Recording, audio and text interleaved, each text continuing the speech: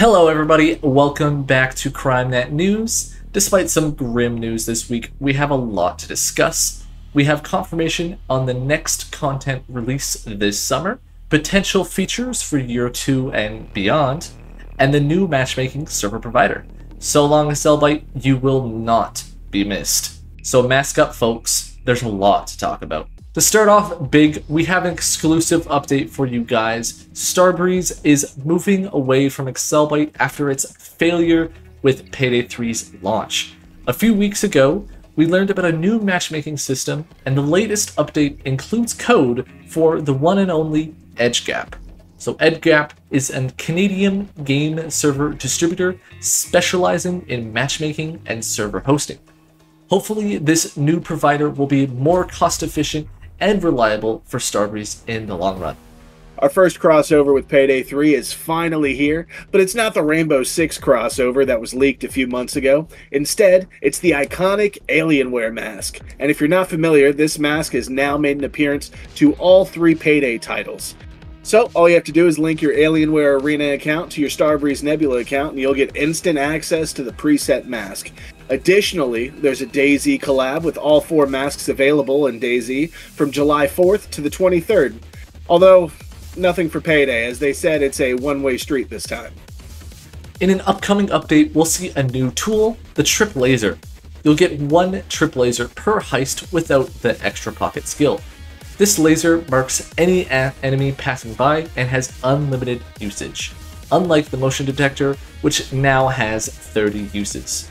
The downside is its limited 3-meter long laser.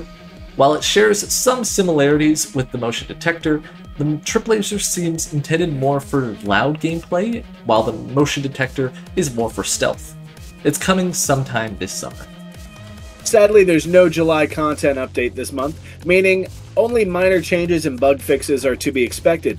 The reason is Sweden's mandated employee vacation, which is 25 days out of the year, which Starbreeze likes to take usually in the summer and Christmas times. Despite this, we are still getting updates outside the game, like a new Payday 3 roadmap, more Twitch drops, and a community event with rewards. When the dev team returns, get ready for a wild summer. We have a confirmation of several major features coming. DLC 3, Land of the Free, is coming in August, and DLC 4, Fear and Greed, is probably going to be coming in September. For free, we're getting a new heist, VoIP, or Voice over IP, server browser, and crimenet within the next few months as well. This summer is stacked, so I say show Starbreeze some appreciation by giving a review to the game and playing the game itself. They really want to see the community support this summer, so go out and play heisters. Before we move on to the future of Payday 3 and beyond year 1, let's go over the community highlights this week. The Payday 2 clip of the week is coming to us from One Ace Joe. There's no camera watching this, right? There's a camera right there.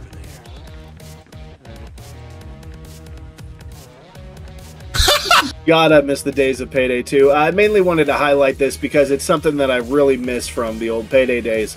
That being, if you put a shotgun under someone's chin, they tend to go flying. It's so satisfying. And Payday 3 clip of the week comes from It's the Hotline.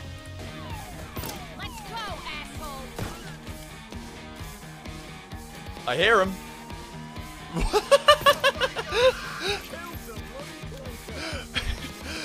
Dude, who did he think he was sneaking up on? Dude was walking like Agent 47, but screaming the entire time.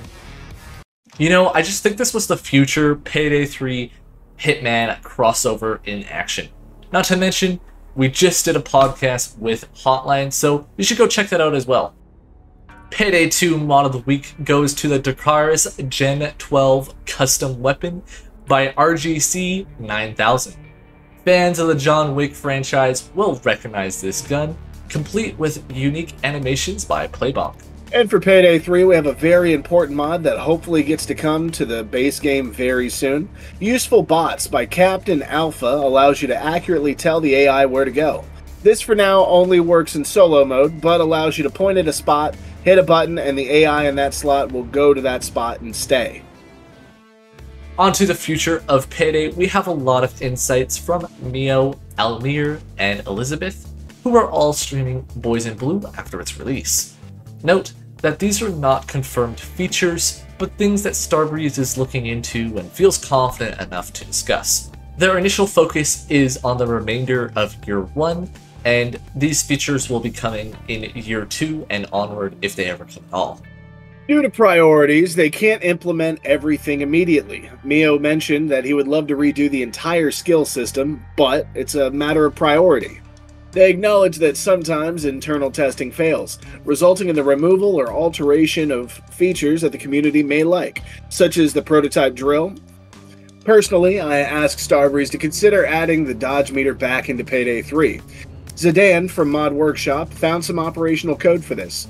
Starbreeze had disabled it, but he re-enabled it with mods. This isn't the dodge that we know from Payday 2.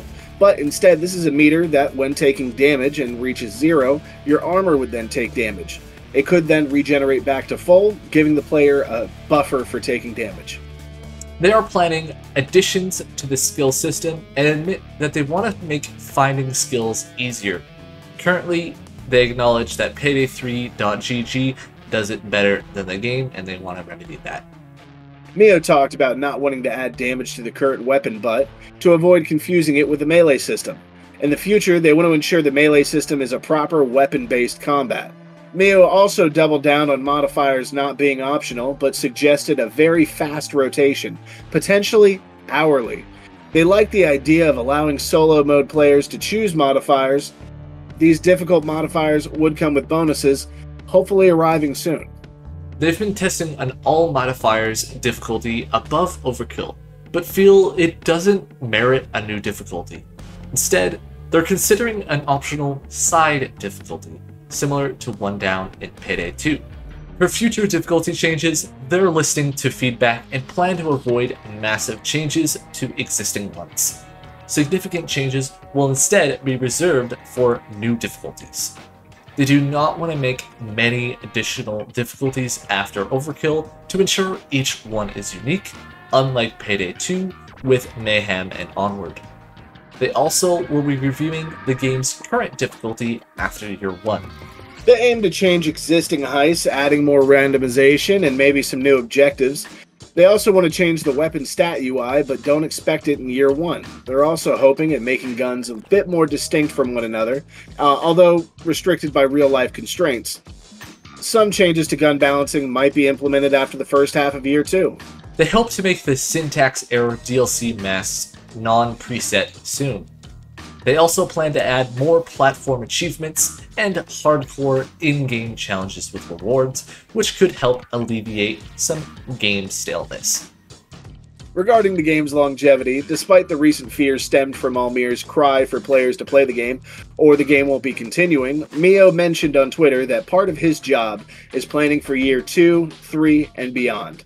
They have no plans to stop, but want to ensure the community's support for ongoing improvements.